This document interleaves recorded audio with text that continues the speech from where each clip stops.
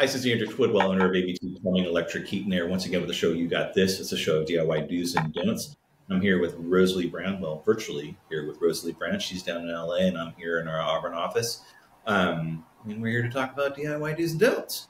But we were kind of talking off air about, we kind of do this little banter beforehand to try to figure out what we're going to talk about. And we came up with our pets.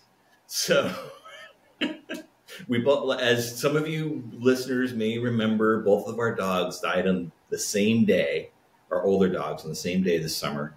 And then I still have another dog. And you have a cat now? We have a cat that, named Captain Jack Sparrow.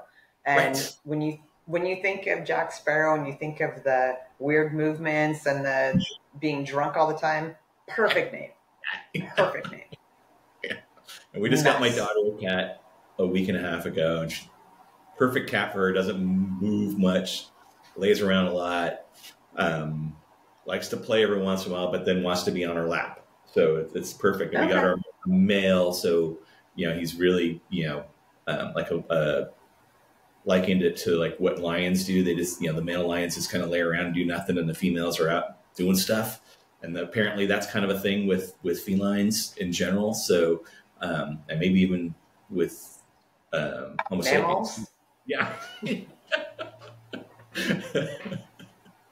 I mean, I did used to work at a zoo, and Right. you knew that. Yeah. And it was interesting because the male lion, really, you're right. Like they literally basically did nothing all the time. They sleep like 15 to 20 hours a day or something ridiculous. Like 20, about 20 on average. And then the interesting thing is that, I think I told you this, in my office, you could hear about 3 or 4 I think it was about 4 o'clock every day. The lion would roar like it was like on an alarm almost.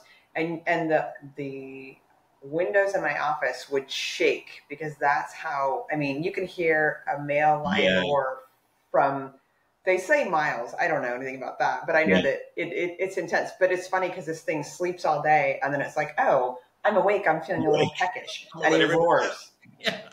Here I am. Crazy. Attention getter. Attention getter. Yeah. So but she should have fun. Yeah, she's having a great time. It's been perfect too because it's the first time she's lived by herself, so it gives her a little something to focus on. So it's been good. Because her roommate left and went back to grad school, so it's been a little hard for her because she's been living with this roommate for 7 years. Wow. Yeah, a long time. So it's like an era, right? Whenever a roommate leaves, and you're like, especially at her age. At her age, So they've been living together for a long time, since 18. So anyway, so we were talking also about our dog. So we've got one dog left. Well, one dog left. We had 2 dogs and we lost one. They were both old. Our last dog, he was 17 years old. So he had a really good life. He was found on the streets of San Leandro, and then we rescued him as a puppy. So and then our second dog, we adopted a puppy because we lost our Labrador, and I said, well, we can get kind of a medium dog if it'll be really good for travel. And the kids had never had a puppy, so we're like, we'll get a puppy. And Betty got on the interweb and found a Collie Labrador mix. So we went to Stockton to pick up this Collie Labrador mix. And I remember that. Yeah, no, he's a pit bull. And he's 12 now, and he's a handful. So we had some Christmas presents that we hadn't given out yet. My son had brought some Christmas presents up for my mom, but with COVID and the flu and everything, we hadn't seen her. So they were sitting in our house on the floor. And one of the presents that he brought up from Mexico was a mug with 500 kilograms of chocolate for making hot chocolate. And I heard some rustling downstairs, and I went downstairs, and he had eaten pretty much the whole thing. He left maybe a gram.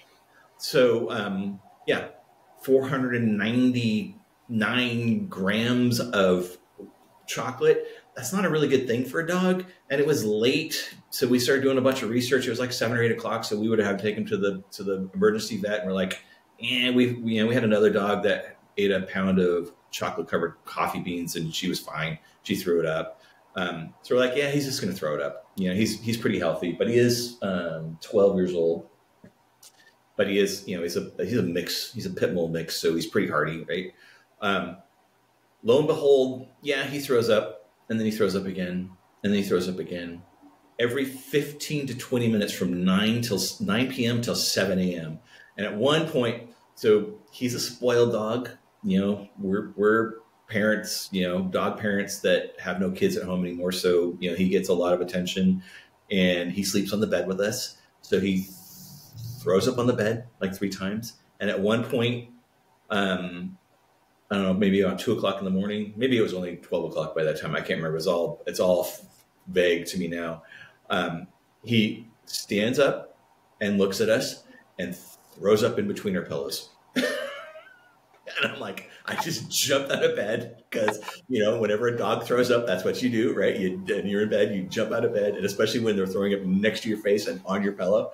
So I'm like, I'm out. We're sleeping upstairs. We're sleeping on the couch, So we go upstairs, and I'm like, we need hard surfaces. We need to be able to keep him off the bed. We need to keep him off the couch.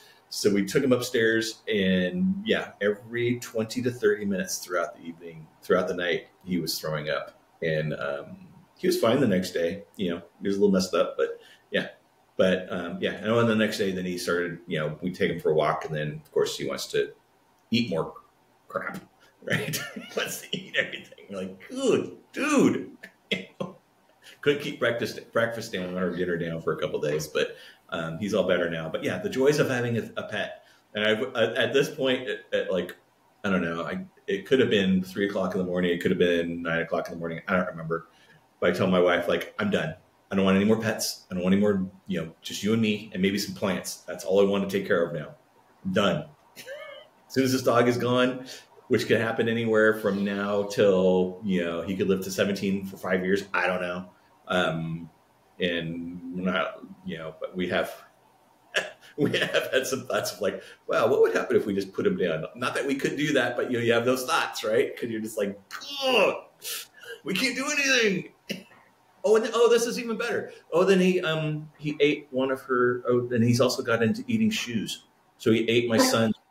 Betty bought for Christmas, bought him a brand new pair of like leather chukkas or whatever.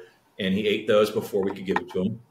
And then 2 days after he threw up, so this weekend, he ate one of Betty's favorite pair of boots, La Canada or La Canada, Canadian or whatever. I don't know, $400 or $500 pair of boots, gone. They were like not even 6 months old. And these were those things where she saved up and really wanted them really bad, her favorite boots. And yeah, ate it all the leather on it. We also ate my, when we went to Italy, I bought a notebook 2 years ago. I bought a leather-bound notebook in Florence. It was like my favorite little notebook. He ate that too. So yeah, he's gotten into eating leather since Grissom's passed. Yeah.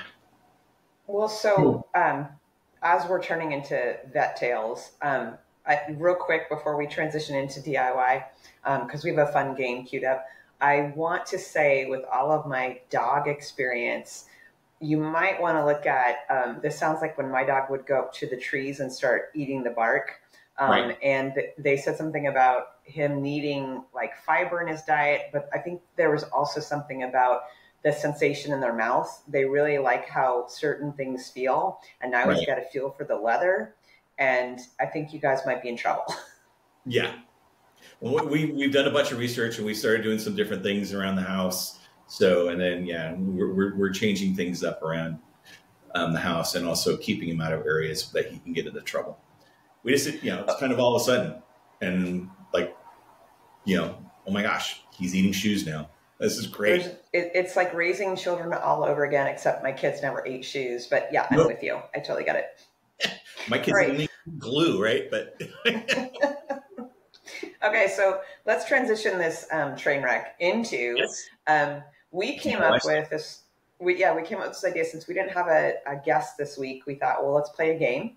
And one of my favorite questions is, I'll blow up Andrew's phone because I will randomly be like, Andrew, is this do it myself or is this hire a pro? And so based on that, we came up with a list of, hey, is this a DIY thing or should you call a pro? So, kind of put together some ideas around plumbing, electrical, heating, and air. I don't know how many we'll get to, but round one, Andrew, I'm going to All ask you right, a question. Okay. So if I wanted to fix a leaky faucet, would I go pro or DIY? So again, we're gonna say that a DIY person has some tools, has some knowledge of how to fix things. This is kind of For entertainment purposes only. pardon. For entertainment purposes only. For entertainment This purpose show. only, yes. So I mean, if you've never fixed anything in your life, yeah, call a pro. But if you've fixed some things in the past, yeah, fixing a faucet's relatively easy, especially these days because most of our faucets now have cartridges. So you can pull said cartridge out, turn the water off, obviously, and then pull the handle off, and then pull the cartridge out or the stem, and then take it to the hardware store and get the matching part. Um, but with that, getting the handle off sometimes can be a nightmare. And I've had experiences where it's taken me multiple visits to try to figure out how to take a handle off because a lot of faucets have like hidden screws or things, or some of them you push on and you literally have to pull them off with some force. And if you don't know that, it can be really hard. So figure out what you've got first before you go into it. If you've got an obvious Allen wrench or screw, you can pull it out. Those kind of things, then that would be a higher level. So give it a shot. If it's an old school one with rising stems and washers, I would leave that to a professional. And to be honest, if it's that old, we're talking about a faucet that's probably 30 to 50 years old. Yeah, put a new one in. They wear out. Things wear out. Okay. The next one is probably pretty obvious because you know my favorite way to handle this. Right. Unclogging drains. Is that a DIY or do I need to call a pro?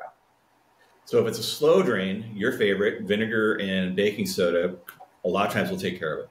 They'll just break things up and clear the drain. So you got a shower, bathtub, bathroom sink, those kind of things. Kitchen sink's gonna be a little bit harder, but those kind of where you get like soaps and other things that kind of congeal inside of there. The baking soda and vinegar will break those up and help clear the drain.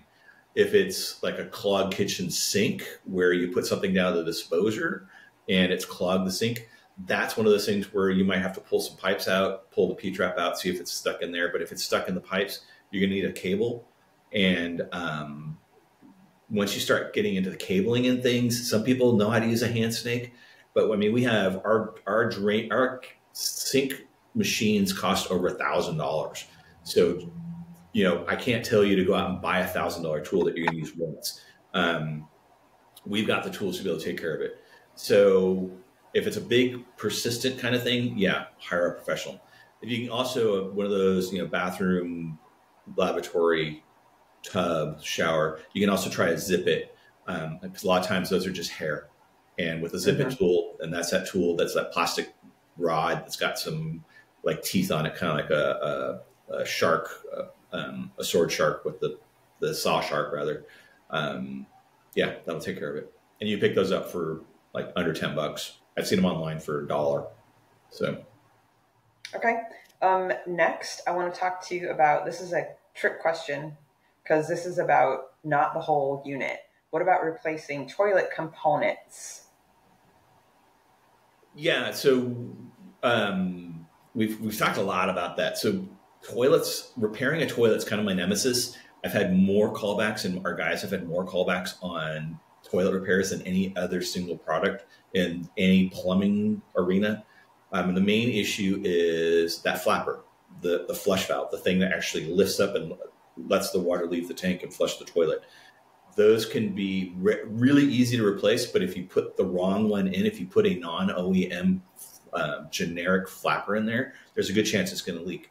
So if you do replace a flapper, make sure you pull the flapper and take it to the hardware store and get the OEM product. And that'll, the likelihood of you being able to repair it goes up exponentially if you use an OEM product. Replacing a handle, easy. The one thing to remember about toilet handles is they have a reverse thread. So that can be a little daunting to people. So it's not righty-tighty, lefty-loosey. It's lefty-loosey, righty-tighty. Or does it need to say it the right way? Anyway, it's different. It's literally the opposite. So that can be confusing for people, but it's a pretty easy thing. The hard part, though, is then putting the chain or linkage between the flapper and the handle. You want to make sure that you got a little bit of slack in that. If it's really tight, it'll hold the flapper open and it'll leak, and your toilet will run. So those are kind of those little funny things. And then in terms of like a fill valve, that's a higher level part because you can flood your house if you do that wrong. And I've flooded houses because of that. I flooded when I was 18, when I was a journey, or not, when I was an apprentice, I went out and trimmed out a brand new remodel that we did. It was one of the first projects, and my employer did not tell me how to do it, and because he just thought I knew what I was doing, and I kind of knew what I was doing, just enough to be dangerous. And it was an upstairs bathroom, and I put a new supply line on, and it was old school cone washer, something we don't use anymore, and the supply line blew out when I was at lunch, flooded the entire building. They had just remodeled everything, and I ruined, I don't know, probably did $50,000 worth of damage. So yeah, I mean, it was intense. That was a bad one. He didn't fire me, but yeah. Rightly so, maybe. Yeah, I learned a lesson. It was an expensive lesson from my employer, but yeah. $50,000. It is one of those things where you can do it. And I've also had some small leaks that cost me some money. When I first started the company, I had a small leak on a fill valve that so they still had carpets in the bathroom, and I had to pull the carpets and the padding and fix all that. So you can do some damage with those. So you can do it, but be warned. Yeah. Okay. $50,000 warning works for me. Okay. All right. Now, this is something that I'm going to say because I see people getting so confused about how if someone is good at this, they get it done really quickly. And if you are not good at this, it can be an all-day thing. Installing a garbage disposal.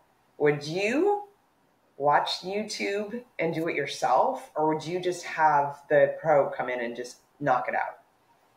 To be honest, at this point in my life, I'd probably hire a pro. Well, you write a check for everything. I know. Yeah.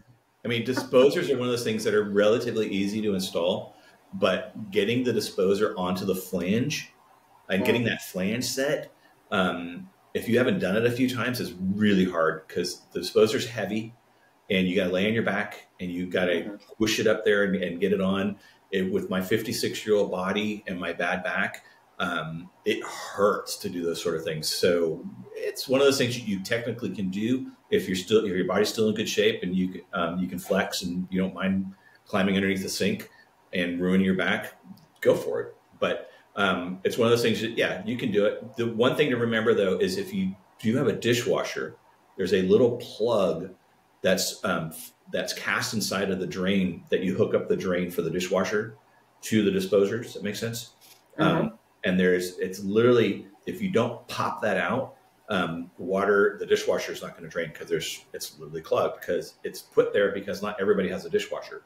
So you got to hammer that thing out. So watch the video on how to do that. It's a screwdriver and a hammer. It's really easy, but can't tell you how many times I've gotten called out after somebody installed the dishwasher or disposer, and all I did was drop it and pop that thing out. And they were like 99% done. It was just that last little bit that they didn't know and messed up, and then I got to charge them to do that. Yeah. Okay, so I'm going to skip over to electrical really quick because we spent quite a bit of time on vet tails.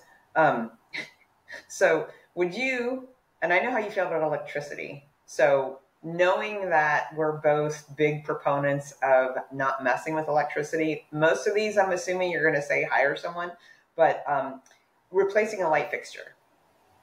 Yeah, replacing a light fixture is one of those things that's relatively easy because it's essentially wire nuts. One thing, but it's also, I'm always going to say, again, this is for entertainment value, and electrical is dangerous, and it's lightning in a bottle, and you can die, and you can cause fires with it. But changing a light fixture is usually relatively easy. It can get a little wonky if the box is installed incorrectly or too deep, so you may not have screws that can actually mount it. And then there's some configurations that work with certain boxes and don't work with other boxes. So I would say, 90% of the time, yeah, I would just do it myself. I would do it. The other thing I would do is don't use the little orange wire nuts that come supplied with the fixture. Throw those in the garbage. Buy solid, good wire nuts. And also, when you do install it, twist the wires together.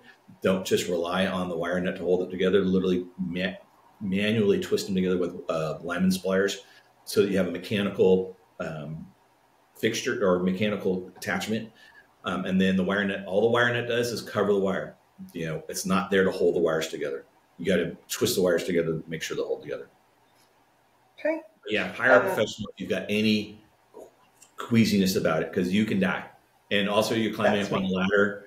And I know we had one of my past employers many years ago was talking somebody through on how to fix something. And she was up on a ladder. She was, not older, but, middle-aged woman. And she fell off the ladder and broke her hip while she was on the phone with her plumber. So, that's fun. Okay. Yeah, it's dangerous. Okay. So probably have time for at least one more, because then you're going to talk about some amazing specials we have. But last one we'll do then is, so how do you feel about installing a ceiling fan?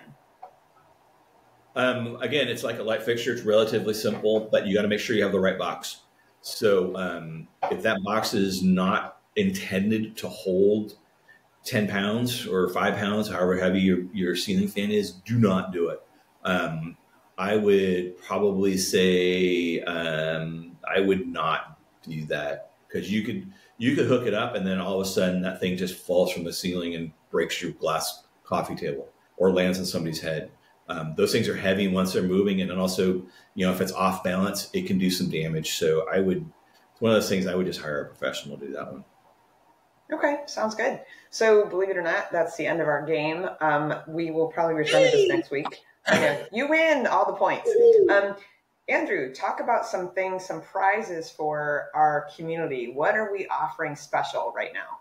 Okay, so specials we've got going right now are $49 electrical inspection. If you have not had your house, if you haven't had a professionally licensed electrician inspect your electrical system in the last 20 years, and if you've done any work on the house and you haven't had it inspected by a licensed electrician, take advantage of this. $49. We'll come in and make sure everything's safe. Electrical is dangerous and it wears out. That little sparking you hear when you pull the switch, or that when you put an outlet in or plug into an outlet, that's lightning bolts. It can cause a fire. It's scary. So definitely take advantage of that. We've also got a water heater flush and plumbing inspection for $49, and HVAC safety inspection tune-up for $49. We also have the $97 drain cleaning special for any accessible clean out residential house. That's one drain, $97. If we can't clear it, it's free. A couple other things that are coming up. We're running our ABT Gives Back. We've reinstated that. We haven't done it since COVID started, so we've reinstated that. So we're in the process of taking information for the nonprofits that we want to put into the competition. And I think that ends this month, right? Just in a week or so. Nominations, nominate now through the end of January. Yeah, not vote. Nominate your favorite nonprofit in Nevada County. And then the last thing we've got is we'll be at the Cal Expo Home Show on February 2nd and 4th. Come and step on by and ask some questions. We'll have technicians there, as well as Scott Costa, who's got a lot of information, and we'll be getting stuff away. So with that, I think that's our show. Thanks for listening, and we'll catch you guys next week. Bye.